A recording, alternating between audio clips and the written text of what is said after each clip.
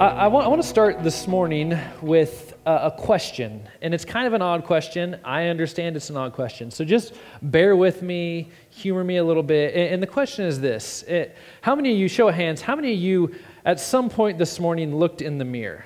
Humor me, people. Okay. What's odd is not everybody raised their hand, right? That's a little weird to me. Okay, you look around like, how many use a mirror? And there's people like, I don't know. You can identify an ex-hippie by that question right there. Like, did you look in a mirror? No, what's that? Like, I don't know. And some of you raise your hand. Others of you look at me and you're like, wait. Like, you got this weird, like, weak attempt at a beard going on. Did you look in a mirror because you look stupid? Like, what about you, bro? And I have no explanation for that at all. I went fishing last weekend, and when you fish, you grow a beard, or you put your best attempt forward as a man because it helps you catch fish. So I did that. And it helps, okay? Try it sometime.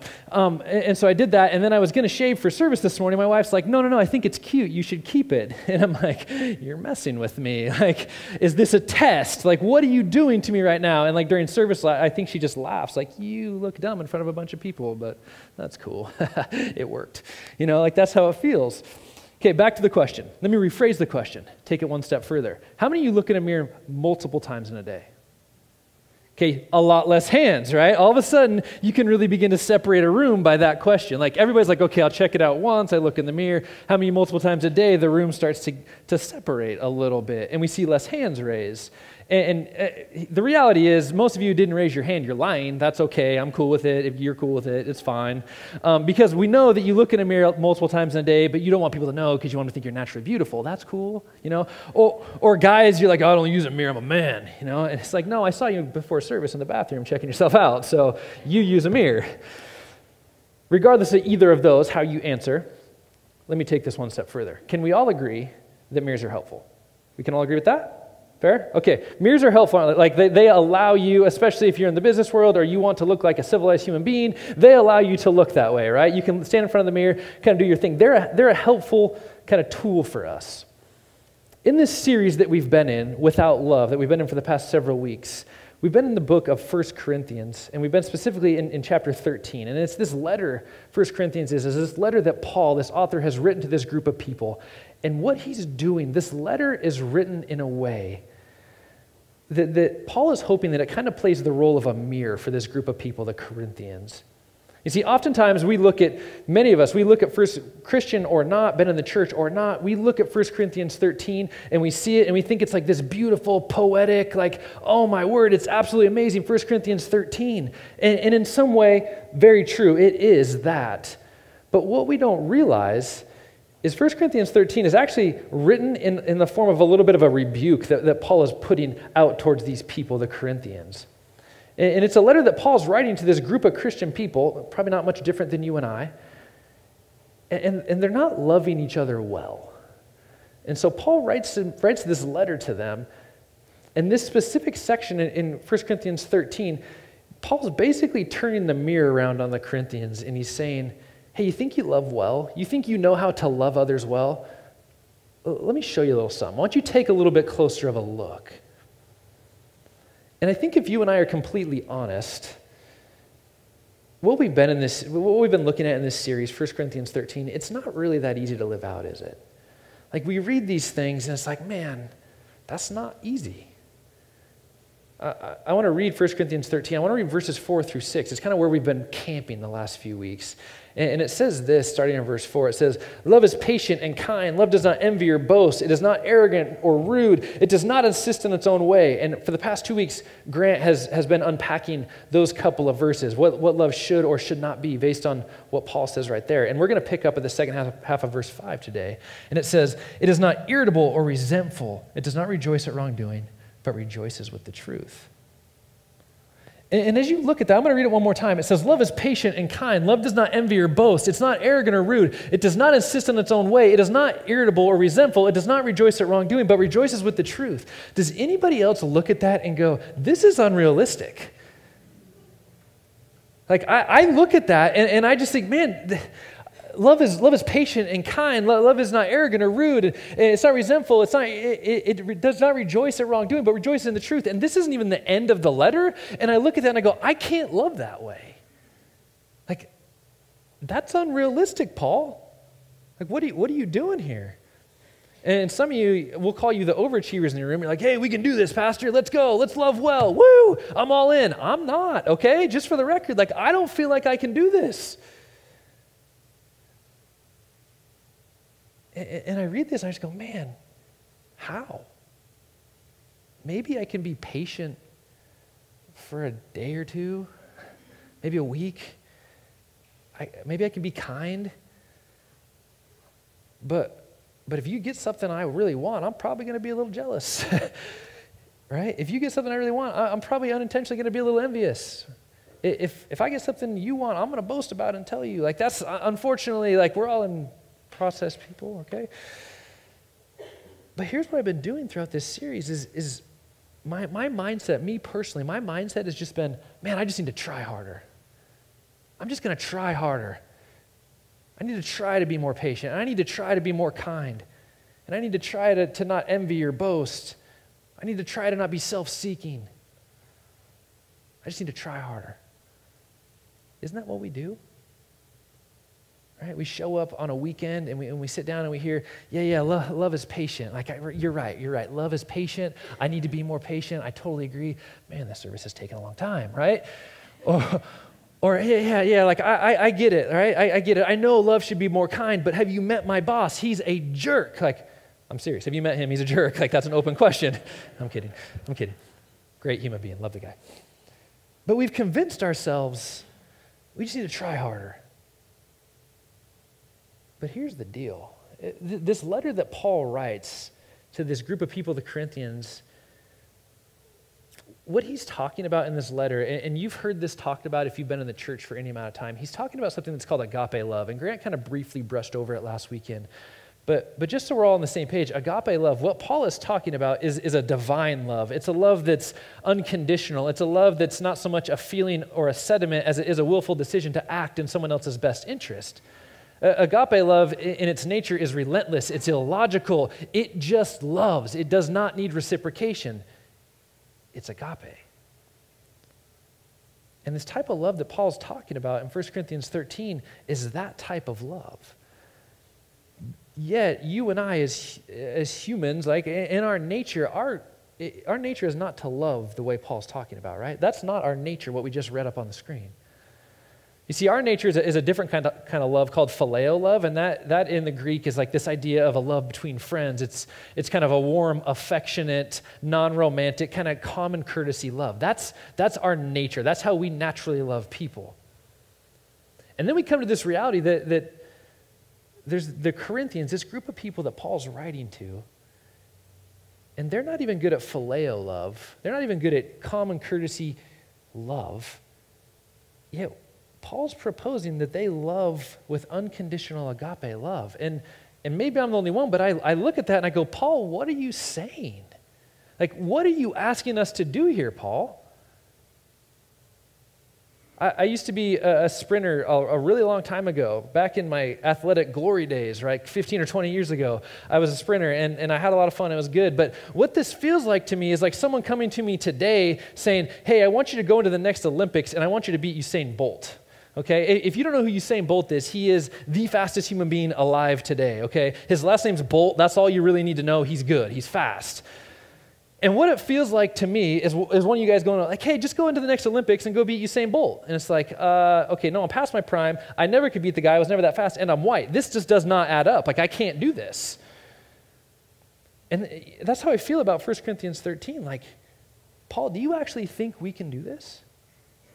Like, do you think that we can love the way you're asking us to love? It's not possible, right? Especially if you're familiar with the Bible, especially if we consider what Paul himself said in one of his other letters to the Romans. And in Romans chapter 7, verse 19, Paul says this. He says, for I do not do the good I want to do, but the evil I do not want to do, this I keep on doing. Does that sound familiar? Don't we every year set goals for ourselves? This year I'm going to get fit. This year I'm going to get in better shape. This year I'm going to lose weight. This year I'm going to eat better. This year I'm going to open up my Bible and I'm going to read it every day. This year I'm going to read through the entire Bible in a year. Like we set these goals for ourselves. We say, I'm going to do this. I'm going to do this. And then what happens, right? This is the year. And then a couple weeks in, we realize that eating better is actually way more expensive than we realized, right? And we realize that working out is work. And we realize that reading your Bible is difficult to do every day. And we hit these sections that we don't understand and we don't know how to process, and we kind of lose our motivation. And then we just kind of decide that mildly overweight actually is kind of hipster and the belly's coming back, so I'm just going to do that whole thing. Like, forget the rest of that. Isn't that how it works? And we find ourselves not doing the things we want to do and doing the very thing we don't want to do. And what we're talking about in this series, Without Love, this isn't about you and I trying to love better. That's not what this is about. And so if you've been here for the past few weeks and you've been like, I just need to love better, that's not what this is about. It's not about trying harder. You and I would take that a step further. You and I can't try hard enough. That's just the reality. Most things we do in life, though, we can try harder and we can experience victory and we can see improvements and things go well when we try harder in most cases in our life, right? But this isn't goal setting. This isn't self-help. This isn't physical improvement. You don't need Jesus for those things. But what we're talking about today, you need Jesus for. We can't love like we're talking about in this series without Jesus, period. You can't. We're not talking about trying harder. We're talking about transformation. And I hope you leave, if you leave with nothing else today, you leave knowing that we're not talking about trying harder. We are talking about you and I being transformed individuals in Jesus. And as we're transformed into the likeness of Jesus, you and I then can begin to love each other and love God with true unconditional agape love. And what Paul's doing in 1 Corinthians 13 is Paul's kind of taking you and I to the end of our rope a little bit. He's kind of taken us to this point to where we read all these characteristics of what love should be, and we go, man, I can't do this. Like, I can't do it. Like, I'm just not patient enough, and I'm just not calm enough, and I get angry, and at times I'm arrogant, and I can't do this. Like, I'm just not able, which causes you and I to do what? Hey, God, I can't do this. God, I can't do this on my own. I don't know how to love like you've asked me to love, God. God, are you there? Yeah, I'm here. God, what are you asking me to do? Because I feel like you're asking me to love with real unconditional agape love, and I can't do this, God. Yeah, I know. Wait, well, what? That's weird, because you asked me to do it, but you know I can't do it. What's the point, God? What are you doing here? Well, I was hoping that you'd try and you'd realize that you can't do this without me. And that's kind of the whole point. Because you need me to love the way I'm asking you to love. You need me to transform your life in order for you to love the way we're talking about. You can't do this on your own. Well, you probably could have just made it a little easier for me, God. You and I, we can't do this on our own. This isn't trying harder. This is transformation. You and I first need to encounter God's unconditional agape love before we can ever go out and try and love the way we're talking about in this series. And so what I would say is if you're someone who's here and you've had the mindset, I just need to try harder. I just need to do this. I need to be more patient. I need to be more kind. What I would say to you today is stop trying. Stop trying. Because you'll never be able to try hard enough to love the way God's asked us to love. Stop trying and let God's love, let the love of Jesus transform your life. Some of you in this room, you've got to just stop. And you got to start spending time with Jesus. And this week, I felt like I really, as I thought and prayed through this, I felt like we couldn't go any further as a church. I felt like I couldn't go any further until we really unpacked what this meant in this context. Because we're not talking about trying harder. And I had to remind myself of that. This isn't about you and I trying harder. This is first and foremost you and I spending time at the feet of Jesus. You and I being transformed. You and I opening up your Bible. You and I in prayer, doing these things. Because if you're not spending time with Jesus on a regular basis, everything else we're talking about in this series is worthless to you. Because it's first and foremost about you and I being transformed into the likeness of Jesus. Without that, this love, being kind and patient and all these things, it's not sustainable. And let me add that just because you spend time with Jesus on a regular basis and you do these things, that it doesn't just all of a sudden happen and all of a sudden like, hey, this is easy, I got this. Like, that's not how it works. I wish that was the case, right? It still takes discipline. It still takes time. And so with all of that in mind, I want to go back to 1 Corinthians 13, and I want to unpack this in a little bit more detail. It says this in 4 through 6. It says, love is patient and kind. Love does not envy or boast. It is not arrogant or rude. It does not insist on its own way. It is not irritable or resentful. This is where we're going to spend our time. It is not irritable or resentful. It does not rejoice at wrongdoing, but rejoices with the truth. Love is not irritable. Some of your translations will say love is not easily angered. That might be more familiar to you. Love is not easily angered. And I think that's true. True love is not easily angered. It's not easily provoked. It's not irritable. True love doesn't fly off the handle. It's not easily annoyed. It's not thin-skinned. And I think some of us, we just go, man, can we just skip this and move on? Like, let's go past this one, right? Love is not easily angered. Like, maybe, I don't know. I personally, I struggle with this. Like, I would love to skip. If you guys are cool, I'll skip it right now. Like, I struggle with this. Especially when it comes to my family. I struggle with love is not easily angered. There's this kind of ironic truth to this, is that the people that we love the most are the people that we're the least patient with, are the people that we easily anger with, are the people that we don't love well. Those are the people that we say and we do love the most, but there's this ironic thing that happens, that those are the people that we're not loving well, right? On Friday night, this past Friday, my 5-year-old son, Cruz, woke up at 2 in the morning, and I don't know why it is with my 5-year-old son. When he wakes up anytime, whether it's the normal time to wake up or in the middle of the night, he's the loudest human being on the face of the earth. Like, that's just how he operates. He is like a wild pack of hyenas, whatever that sounds like. That's what I feel like is happening when he wakes up in my house. And so on Friday night at 2 in the morning, he wakes up and he comes into my room and he's like, Dad, I'm hot. And I'm like, like, okay, hey, what's happening? And he's just like in my face, like yelling. I'm like, okay, buddy, let's go back to bed. And so like I take him back to his room and I kind of get him situated and I put him back in his bed. And I'm like, don't put your blankets on, buddy. Like, you'll be fine. You'll cool off. Like, go back to sleep. This will be okay. Right? And we have a fan in my boys share a room in their bunk beds, and Cruz is on the top bunk. And we have a fan, and we have the fan in there to kind of drown out noise. Like, our house really isn't that hot, but it kind of drowns out the noise. And Cruz asked me this. He goes, hey, Dad, can you hold the fan on me for a while? And he's on the top bunk. It's 2 in the morning, and I'm just like, no. Like, no, I'm not going to hold the fan on you for a while. And he's like, Dad, I'm hot. And I'm like, your brother's going to wake up. I'm like, you'll cool off. Just relax, go to sleep, close your eyes. He's like, Dad, Mom holds the fan on me. I'm like, cool, go get her up. Like, she's down the hall, bro. Like, I'm going to go back to bed now, and it's like, just go to sleep, buddy. And then this is kind of like when this started to go bad, is then my 5-year-old son starts taking shots at me at 2 in the morning, and he's like, Dad, will you not hold the fan up because you're not as strong as Mom? It's like, what?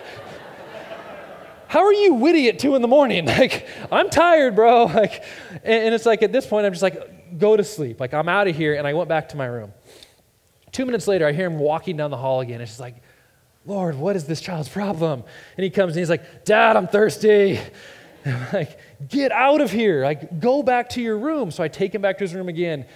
And I put him up on his top bunk, and I get him all situated. I go get him a drink of water. I hand him the water, and then I'm like, okay, we're good? I'm going to go back to bed. And then he's like, Dad, I got to blow my nose. I'm just like, dude, what is with you? Like, what is happening? So I get in the tissue, I blow your nose, and it's like at this point where I kind of go like angry dad on him a little bit, and I'm just like, it's the middle of the night, I'm tired, we're not doing this anymore, go to bed now. You kind of get elevated dad voice a little bit. And then I start to hear him start to almost cry a little bit. He's like, Dad, I'm sorry. I'm just having trouble sleeping. Dang it. That's like one step above stealing from a 2-year-old girl, what I just did. You know, it's like my 5-year-old son's having trouble sleeping and I'm yelling at him, right? Like, go to bed now.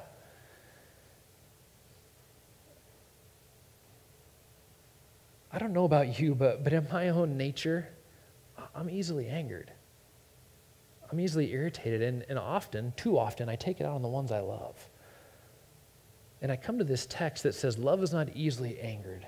Love is not irritable. And it's like, man, what is the matter with me? Anybody else feel that way? Like, what's the matter with me? If you're married, your husband or your wife, you'll tell them like, hey, I love you so much. But our love isn't really that convincing when we lose our temper and when we yell and when we respond to things they say or do out of irritation or frustration or anger. We tell our children, I love you so much, but our love isn't really that convincing when we yell at them when they don't do what we want them to do or act the way we think they should, or they wake you up in the middle of the night. This is hard for me. I love my 2 boys so much, but those 2 boys have the ability to get under my skin like no other human beings on the face of the earth. My wife and I, we went grocery shopping like a week and a half ago, and it was the first time we've been grocery shopping probably ever without our boys. And it's like, man, this is so peaceful. Like, who knew grocery shopping could be fun, you know? And some of us, we think, I lose my temper a lot, but it's quick, and it doesn't last long, and it's over with. And it's like, yeah, so's the nuclear bomb, you know? It's like, tempers are always destructive. And even a small temper can lead to hurt and damage, especially when it explodes on a regular basis. And my guess is, if you're someone who's here and you're easily angered, you're someone who's here and you have a temper, my guess is that you lose your temper most often when you're tired, when you're worn out, and when you haven't spent time with Jesus. That's when you lose your temper most often. My wife inevitably knows when I haven't spent time in my Bible. My wife inevitably knows every time when I haven't spent time with Jesus, because I am more irritable and I am easily angered. And it's in those moments she's like, hey, why don't we just take a break and you go read your Bible for a while? And I'm like, don't tell me what to do, woman. You're right, I'm going to go right now.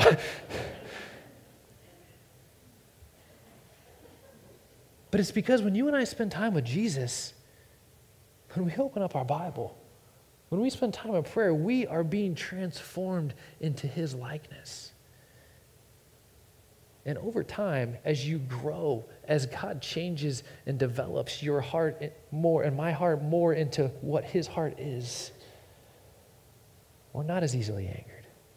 We're not as irritable. We're not quick to jump all over people and yell and raise our voice. But you and I, we can't do this long term on our own. The second thing Paul says is this. He says, love is not easily angered. Then he says, love is not resentful. Some of your translations right here will say, love keeps no record of wrongs. You guys want to skip it? Right? Love keeps no record of wrongs. If you look back in the Greek of what Paul is saying here, this idea of keeping no record of wrongs, Paul's using this bookkeeping term. And it's this kind of idea that you would calculate specifically numbers when it comes to figuring entries in a ledger is what Paul's talking about. Like you would write down the figures of what people owe you, you would put them in this ledger. That's kind of what Paul is talking about. And the purpose of the ledger is what? To keep record of who owes you what, right? So you always know, you can always consult the book and go back to it and go, okay, that person owes me this, they paid me this much, they still owe me this much. And you can kind of look into it on another level. And if you own a business, bookkeeping's a good thing, right? If in your finances, bookkeeping's a good thing. But when it comes to our personal lives, when it comes to our spiritual lives, it's unnecessary and it's actually very harmful, isn't it? I have a specific relationship in my life where I've done this. And in this particular relationship, I've been disrespected, and I've been taken advantage of, and I've been talked about in a negative light. And as that's happened, I've chose to keep a record of wrongs. And what happens is something will go wrong in this relationship, as it does inevitably every time. Something goes wrong in this relationship, and I'll get irritated, and I'll get upset, and I'll eventually hit this point where I go, I know I need to forgive him. I'm going to forgive you. But it seems like unintentionally every time before I forgive him, you know what I do? Write it down in the ledger. I write it down. And I tell you that not because I'm proud of that. I'm not. But we do this, don't we? Even if you don't, will you nod your head to make me feel better about myself? We do this, don't we? But what happens is over time, as we do this, it will inevitably further damage and destroy that specific relationship. But not only that, it will carry over and spill over into every other relationship we have. When you keep records of wrong in one specific relationship, you will take the anger and the frustration and the irritation and the resentment from that relationship, and you will begin to spill that into your other relationships. And it will begin to affect who? Your loved ones more than anybody else. It says this in Paul's second letter to this group of people, the Corinthians. It says this in 2 Corinthians 5, verses 18 and 19. This is Paul again. He says, "And all of this is a gift from God who brought us back to himself through Christ. And God has given us this task of reconciling people to him. For God was in Christ reconciling the world to himself, no longer counting people's sins against them." You see, once sin is placed under the blood of Jesus, once you and I, as Christ followers, come to Jesus and say, God, I accept your free gift. Will you please forgive me for what I've done? When we do that, it says in the book of Acts that it's been wiped away, that it's been blotted out, that it's been clean. It's as if it never happened. You see, true love forgives. True love isn't resentful. It doesn't count and keep a record of wrongs. Love doesn't keep score of other people's shortcomings and sins. But love forgives. Last month, there was an absolutely horrible tragedy that happened in Charleston, South Carolina. And if you pay any attention to the national news, what happened was a white male walked into an all-black church and he started shooting. And he killed 9 people. He killed the lead pastor, he killed a state senator, and he killed 7 other people.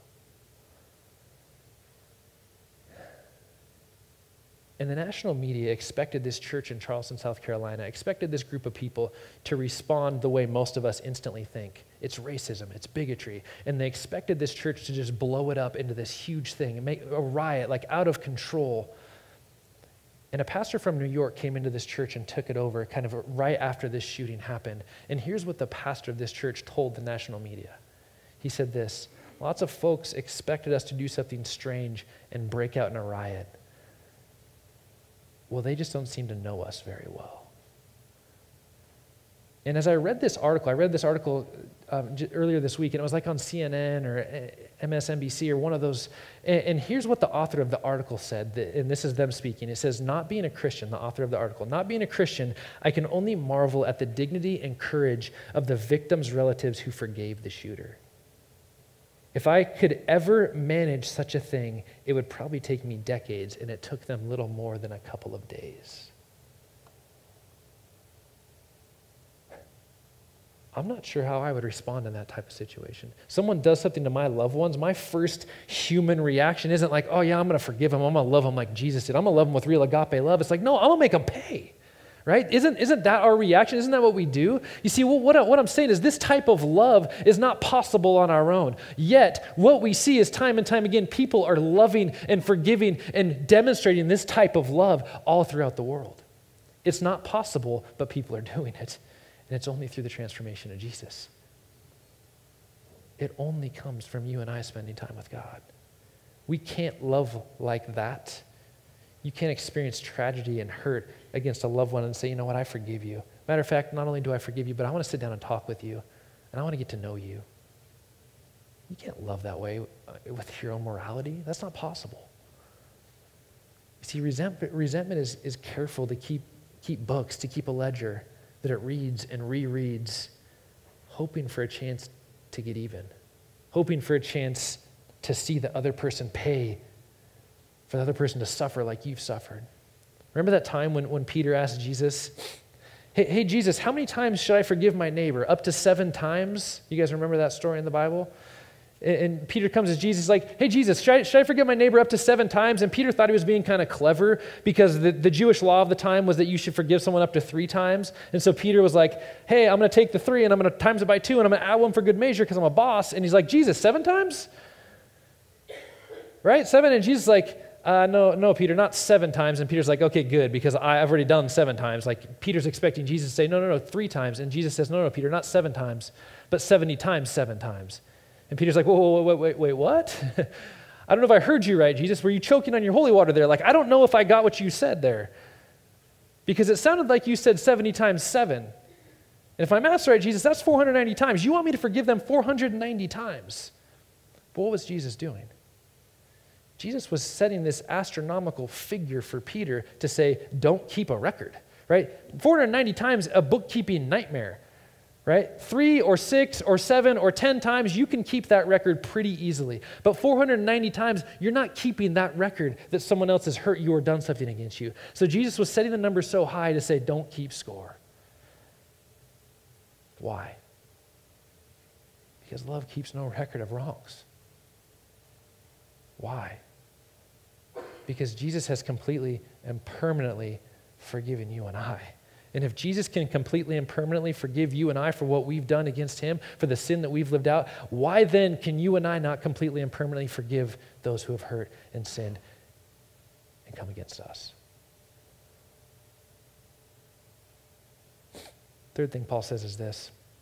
He says, love does not rejoice at wrongdoing, but rejoices with the truth. Some of your translations right here will say, love does not delight in evil, but delights in the truth. And you and I, we don't have to look very far today to, whether it's magazines, books, TV, movies, we don't have to look very far to see sin being glorified in our culture, right? We don't have to look very far to see people living in the gray area and that kind of being like, oh yeah, just kind of do what you want to do. You be you. Like we live in this culture where people, you set your rights and wrongs. Like you do what feels right to you. Whatever feels good, do it. Like you be your own person, right? Whatever makes you happy. That's the culture we live in. How many of you've heard that before, right? But here's the reality. As Christians, you and I, if you're here, and I don't want to assume everybody here has accepted Jesus, but if you're here and you've accepted Jesus, as Christians, you and I are constantly under pressure from culture, we're constantly under pressure from non-Christians, and we're constantly under pressure from other better Christians to live and be a specific person on the outside, aren't we? We're constantly, people expect us to be a specific, you've attached your name to Jesus, you have to live this way now. Like your life should look like this. Isn't that true? You have to be a specific person on the outside. Like you have to always be patient now. It's like, whoa, I'm in a hurry. Like, I'm in a hurry. I'm not always patient, you know? Or you always have to be kind now. It's like, well, they kind of did something that was hurtful to me. Like, but you have to be this way now because you've attached your name to Jesus and you're a Christian. In his book, Enemies of the Heart, Andy Stanley says it this way, and he says we're talking about Christians. He says we're constantly under pressure to be one thing on the outside, but if we're not careful, our outside behavior, our outside persona will outpace our heart.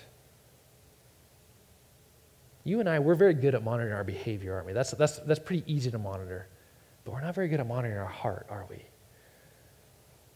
And something I think each one of us needs to ask this morning, kind of as we process even through this series, something we need to ask is your behavior, is your attempt to love people better, love people well, outpacing your heart? Is what's going on the outside of your life, the person you're trying to be, the persona you're trying to magnify out to people, is that person, that your outside life, is it outpacing your heart? Because if your outside life is outpacing your inside life, there will come a day when your inside life catches up with your outside life, and for some of you, that might be the worst day of your life. But that day could be avoided if you and I would stop trying to love better, if you and I would stop trying to love more, if you and I would stop trying harder and just allow Jesus to transform us from the inside out.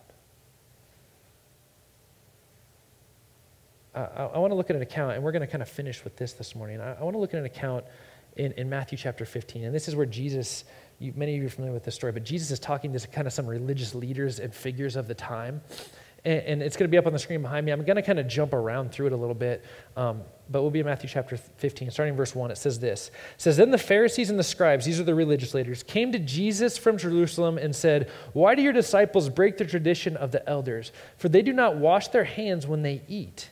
He answered them, 'And why do you break the commandment of God for the sake of your tradition?'" So Jesus says this to these religious leaders. Then there's a discussion that happens amongst them. And then I want to pick up in verse 7. It says this. He says, this is Jesus speaking. He says, "You hypocrites." And then he quotes the book of Isaiah, the Old Testament book. He says, "Well did Isaiah prophesy of you when he said, 'This people honors me with their lips, but their heart is far from me. In vain do they worship me.'" In other words, what Jesus is saying there is, look, you're a bunch of people who your behavior looks great. You're a bunch of people who what you're saying with your mouth, the things you're projecting, that's all good, but your heart is not good. I don't want to be that type of person. I don't want to be the type of person who plays Christian. Right? And my guess is you don't want to be that person either. You don't want to be the try-harder behavioral Christian. I don't want that for you. I don't want that for me. I want us to be the type of people, I want us to be the type of church that doesn't care how people see us, that doesn't care what people say we should or shouldn't do, what people say we should or shouldn't, how people say we should or shouldn't act, how people say we should or shouldn't love, because I want us to be the type of people who look to Jesus, who sit at the feet of our Savior and are transformed, and out of our transformation, we are then able to go out and love each other with real, unconditional agape love. We are able to love God the way He planned, not because anybody told us to, not because anybody expected it, but because Jesus.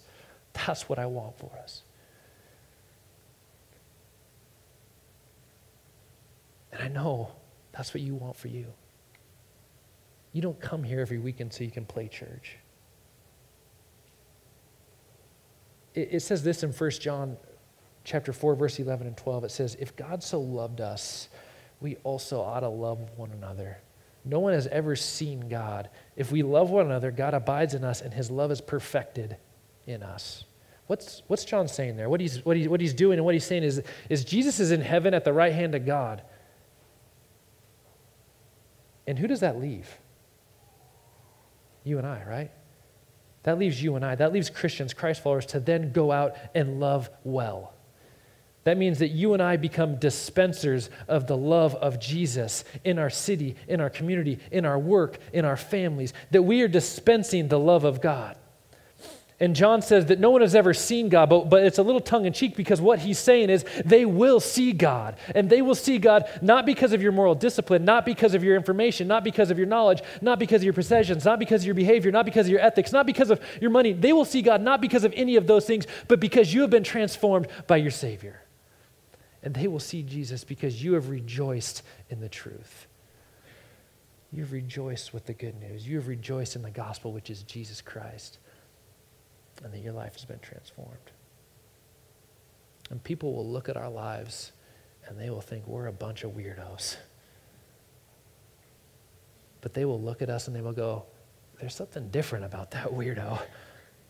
And they'll see that our love's illogical, that our love's countercultural, that our love is a bit naive, but they will see people who have rejoiced in the truth. And they will see people that have been set free because of what Jesus has done. Amen? Will you pray with me?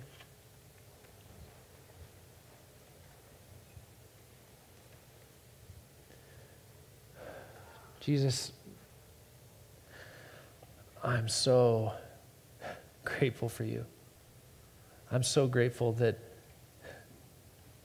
you first loved me, that you first loved us enough to endure the cross so that we could experience life, so that we could experience eternal life, so that we could experience forgiveness. And Jesus, I pray for myself and I pray for my friends here today that we would never be people who look at 1 Corinthians 13 and convince ourselves and tell ourselves that we just need to try harder, that we look at it and go, man, I can do this on my own. I just need to try. I need to will it. I need to do these things. But we would look at this and go, man, I can't do this, but I know you can, Jesus. And that we would be people that sit at your feet and experience your love, your unconditional forgiveness. And out of that we would be able to love better, that we would be able to love more. And Jesus, I pray that the glory would always point back to you, that it would always point to who you are and what you've done. And God, when we blow it, because we will, help us to not get discouraged, but to stay focused and know that, Lord, you can continue to grow and transform us into your likeness. Jesus, we want to be people who love well. We want to be people who don't have it all figured out, but are in process towards loving with unconditional agape love. And God, through that our lives, our communities, our work, our relationships would be transformed. God, we love you. We're grateful for you, Jesus. In your name we pray. Amen.